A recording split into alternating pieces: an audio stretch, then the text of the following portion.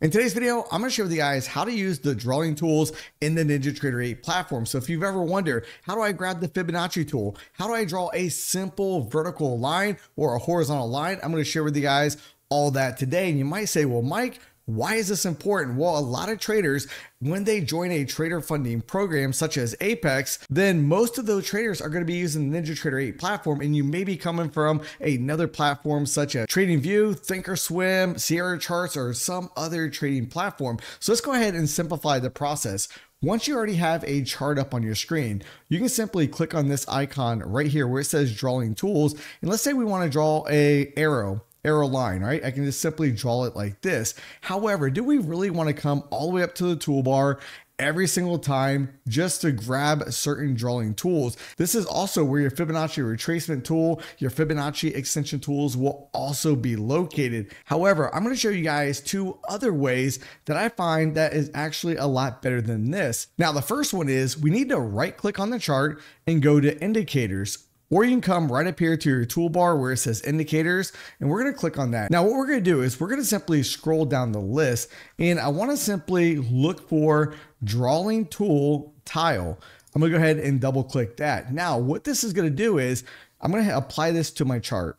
And we can essentially grab this and move it wherever we want. But if you know you have, a certain amount of drawing tools that you use on a regular basis, let's say the up arrow, let's say the arrow line, let's say the Fibonacci circles, whatever the case may be, we simply hit apply. Now you're going to see them over here. Now we can change how many items are in each row. If you want one, then this is going to put a horizontal row all across all the different drawing tools. If we put 10, then this is going to put them all vertically, but this is actually going to put 10 per column. If you only want, let's say 3 per column, you simply hit apply and you can see it looks like this. Now, what's pretty cool about this is we can grab this and we can move it anywhere on the chart that we want. So if we want to draw an ellipse, boom, we got it right there. If we want to draw this, boom, right there. However, I still feel there's a better way than using the tool tile. Now, if you don't like using the tile like we just shown over here, then you can go with an alternative method. And this is the method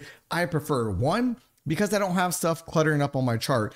And two, I don't have to keep clicking up here on the toolbar every time. For instance, if I want to draw an arrow line, I just simply hit a hotkey on my keyboard, boom, it's right there. If I want to grab a Fibonacci retracement, boom, right there. None of this going over here, clicking on something and grabbing it over. Now, if you guys want to see how to set up hotkeys in the NinjaTrader 8 platform, watch this video right here.